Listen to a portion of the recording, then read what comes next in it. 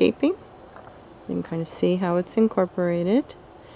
And Jack and Babylon are out here right now. They're up here.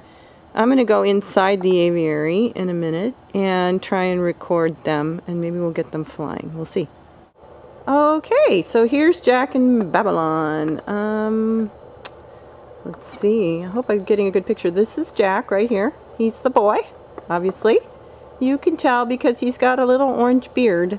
She plucked his feathers off years ago and they came in orange. And right here we have Babylon, my hen. And you can tell she's sitting kind of low. Hens tend to sit low. Boys tend to sit high. And she's pretty much my bird and gets anything she wants. If she wants a boyfriend, she gets to have a boyfriend. I'll pull back and you can kind of see the setup here. It's an aviary. And I have, let's see, I have water dishes in here. I notice they like to take baths when they're outside. They seem to favor that. And I also have a bird bath in here. I'll try and pan to that. Which, I've seen Babylon stick her toe in there once and then fly away. So, the moral of the story is don't buy expensive things and expect your birds to play with them. And we'll go back up. And you can see the two of them. And give them a minute or two, I think they'll interact. I don't know if they're going to fly. They're kind of having a nice time out here. They've got good sun, fresh air, and it's a beautiful day. It's a beautiful September day, and they're just pretty much interacting.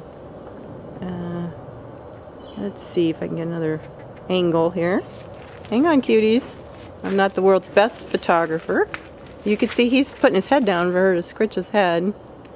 Yeah, and now she's scritching his head, which they do. They feed and they preen each other, pretty much. And she doesn't have a lot of tolerance for him in the house. But on the aviary, when I'm not here, and for some reason in the aviary she seems a lot more tolerant of him and will spend more time with him. And you can see. Hi, cuties.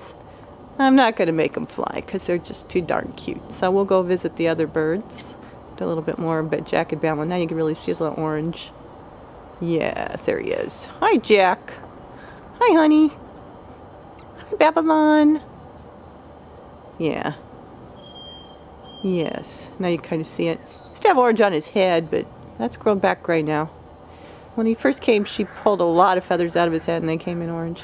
See, there's a crow, and notice how they're interested in the crow, which is good, because a crow could be a predator, and I worry about predators out here. Raccoons and cats. We've had a cat visitor. It's a neighbor's cat, which is probably pretty harmless, but I want them to be a little nervous about it. Anyway, okay, well, I'm gonna leave these two go. We'll go visit the other aviary.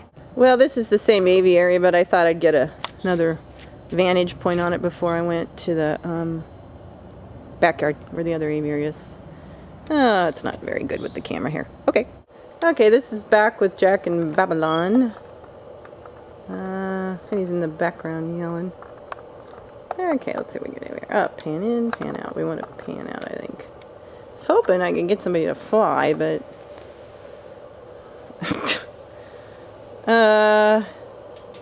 I think the hard part is getting them to fly and also holding the camera.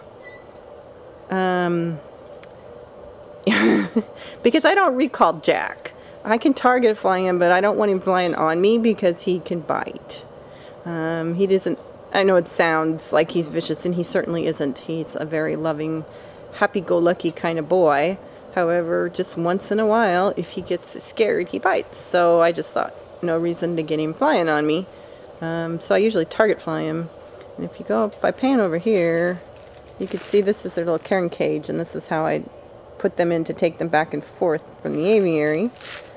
And I just don't think I can... Let me think about this. I can show you Jack's cutest trick. It's like this. I asked Jack an important math question. The math question is, Jack, what's pi divided by 6? Jack. Oh, there's something startling moment. Jack, Oh, you have to think about it. You have to think about it. Me too. Good boy. And that's Jack's trick. Babylon's got a bunch of tricks. So you can see she's starting to say beak. Come here, honey. Babylon. Hi, baby. You want to wave? Hi, baby. Wait. Hi, baby. Hi, baby. What is this? Can you say what this is, baby? What is this? Oh, beak. Very good. Oops, sorry. Okay. It's hard to do this and hold the camera. There they are, eating their treats.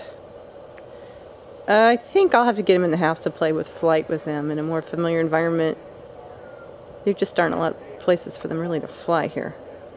I mean, there are, but they're not used to being targeted to these places.